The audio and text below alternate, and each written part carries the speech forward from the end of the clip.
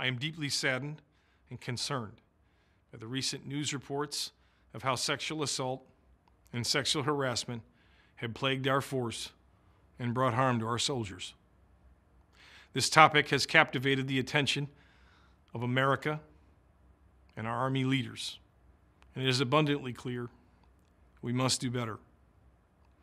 Leaders, regardless of rank, are accountable for what happens in their units and must have the courage to speak up and intervene when they recognize actions that bring harm to our soldiers and to the integrity of our institution. If we do not have the trust of America, nothing else matters.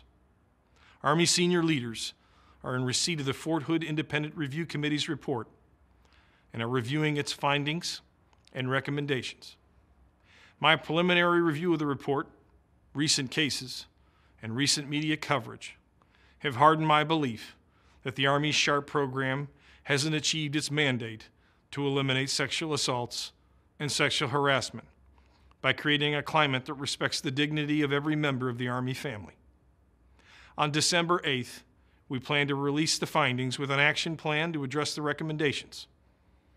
It is clear we have significant work to do to regain our soldiers' trust in our sexual harassment, sexual response, and prevention program.